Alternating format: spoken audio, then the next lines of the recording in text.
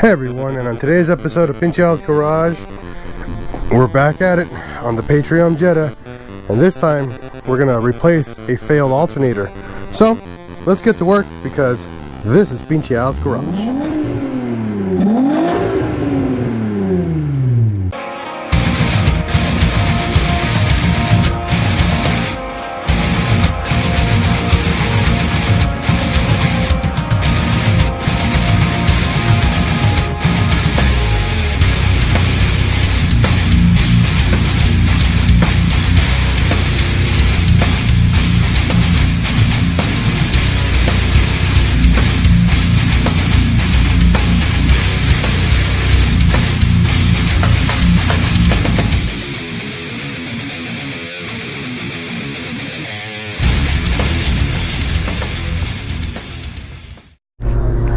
Alright, so for the Mark IV Jetta 12 valve VR6, the 24 valve might be the same, but I'm not 100% sure. One thing is you got to get your car in service mode, and what that means is that the front end has to come off partially. So you do have to take the front bumper off. That is 100% required to get your car in service mode. Once you've taken the bumper off, you need to take off the 10mm that sits here and here. Then you have 4 13mm on your crossbar. So there's one here and one there, there, and there. Those 4 pretty much hold the entire core support in place. What's going to happen is that we're going to pull the core support forward, and then it's going to kind of dangle a little bit, and that's going to give you the space you need so you can pull the alternator out. Other needed tools is another 13 for your tensioner here. I believe you're going to need a 13 as well for the alternator bolts as well, but we'll get to that point in just a moment. So what we did next is unbolt the 3 13s right here that hold the tensioner. I found a really long bolt right here. I think this was a sway bar bolt. I'm not 100% sure, but it's a 13. And what we do is that this is going to pull the tensioner and loosen the belt out for us to remove the belt itself. Now, the one thing I don't like about VR6 tensioners, they go on super tight. Excuse me. The belt is held on very, very, very tightly. So be careful, guys. And don't overdo it when you tension these, because you can cause maybe you might damage your brand new tensioner or damage your belt. So what we're gonna do next is remove the belt. We'll show you guys how to route these. It's not that hard to route this. It's harder to remove it. I might just unbolt it completely. See what that helps me out.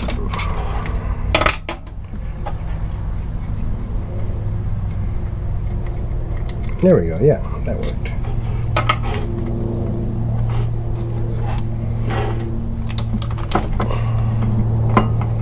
Okay, so now with removing the tensioner, it reveals pretty much the 2 13s that are needed for the alternator. One here and one here.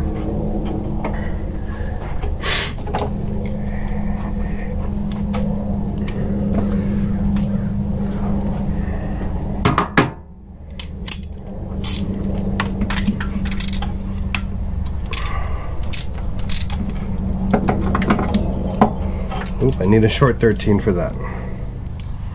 So I got the bottom bolt removed. Top one's next. Sometimes they're a little tight, sometimes they're a little loose.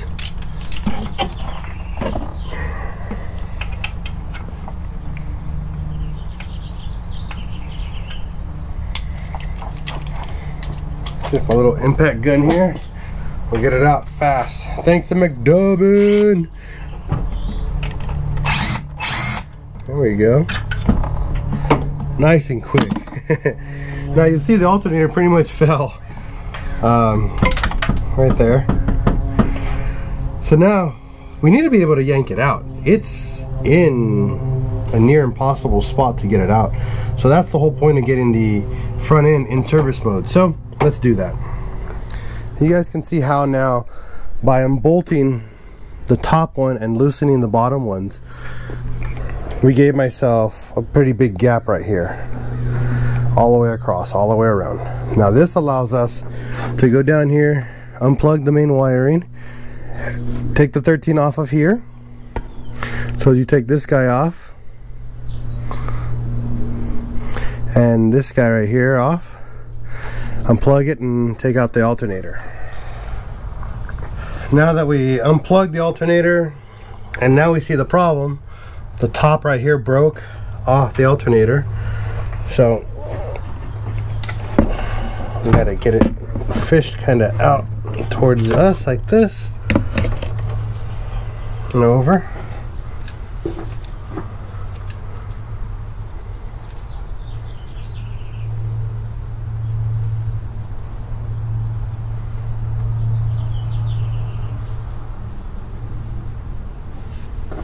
Well, we got a replacement alternator here.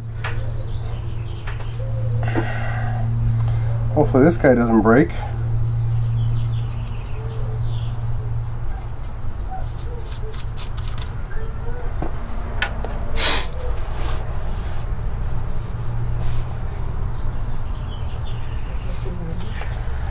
Go down.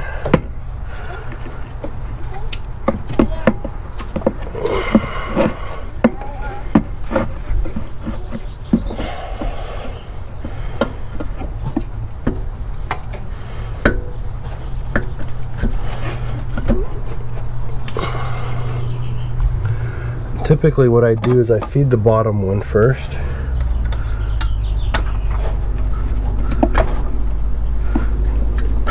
Because it's kind of hard to line these guys up.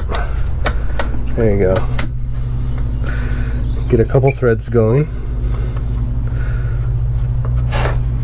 And then kind of like slam that one in place.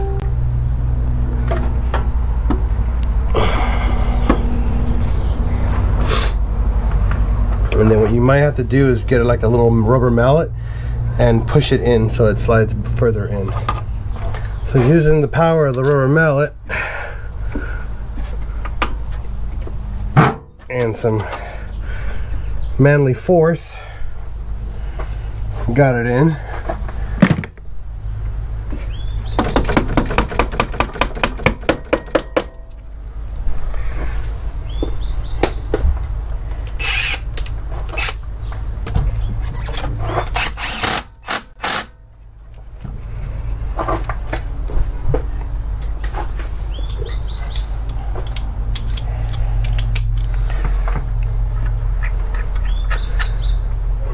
Go.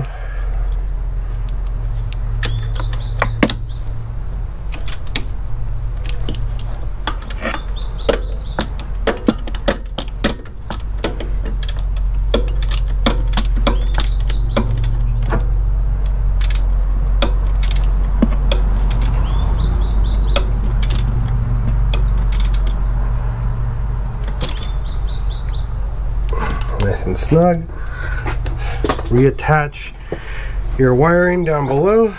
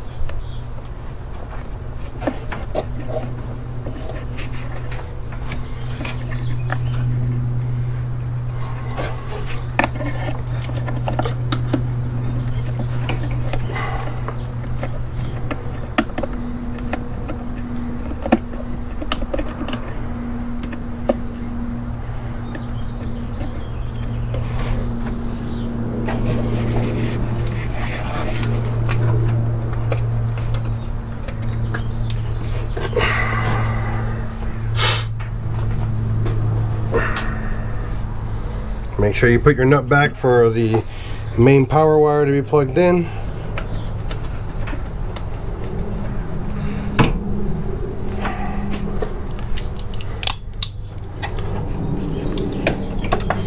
Make sure that guy goes in snug.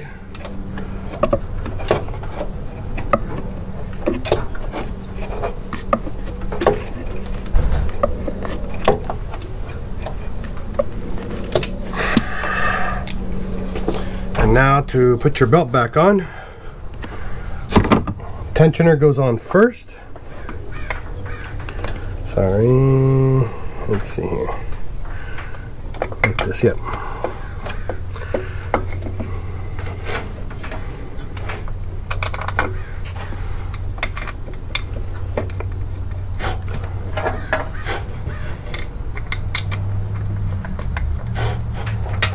Now do not tighten your tensioner or bolt on your tensioner 100%.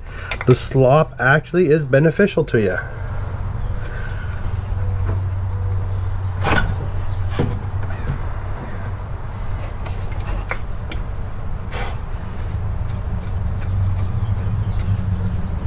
Okay.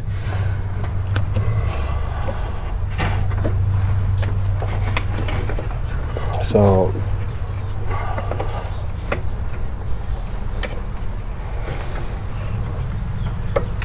first thing you have to do is make sure, let me see here, yeah, okay, we're all good here, so the only issue I have is this guy. I'm gonna loosen the tensioner just a tad.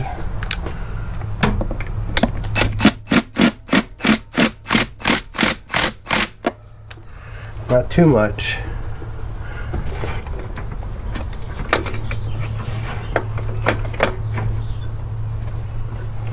The way it goes underneath and over.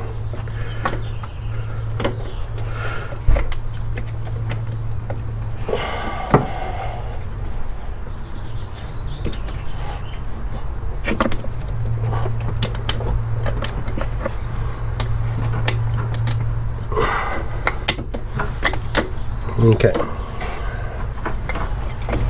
And then you pull this one over like that.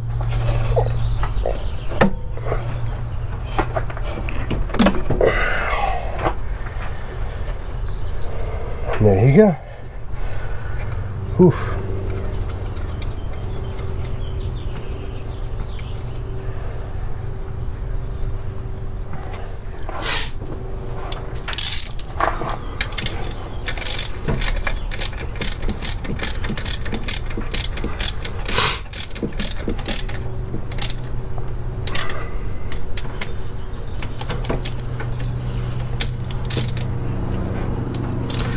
Can't wait till I relocate this power steering because it's in the way. We need it gone. That's the next thing I gotta do after this DIY. Make sure this is all fixed before I start doing other mods.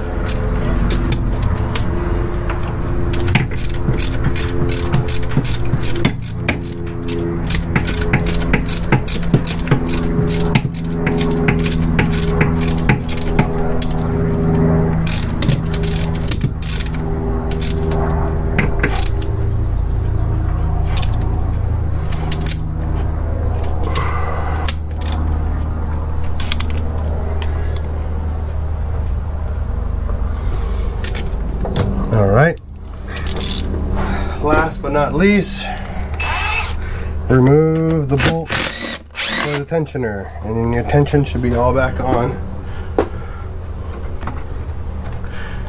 The belt should be nicely tensioned.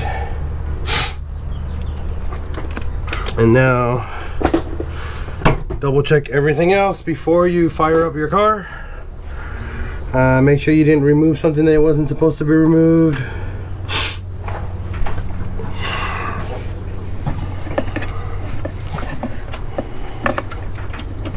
Like, I gotta get this one wire connected, so I'll be right back. So we reinstalled pretty much the alternator, tensioner. Found out why it stopped working because we had a bracket break, maybe a little bit more than that, but we'll see. We're gonna fire it up and see if I don't get the alternator light anymore, and let's see what's going on. So now we're inside the Jetta.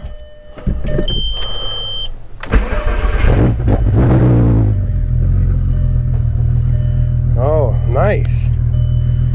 So we used to have a light right here for our battery due to bad voltage, and it's no longer there. I have a coolant light and the wiper light kicking on, and an EPC light. I gotta do some really deep digging for the EPC, but the coolant and the wiper light I'm gonna remove in just a moment. I gotta show you guys how to remove those lights when you do a coolant ball delete in the car. But as of right now, the car is officially idling way better than before, and we no longer have a battery light kicking on, so that solved that problem. Now the next step is to figure out this light and why am I getting it. So I know it's not the throttle, because that's working great. I know it's not the fuel tank, because that's working great.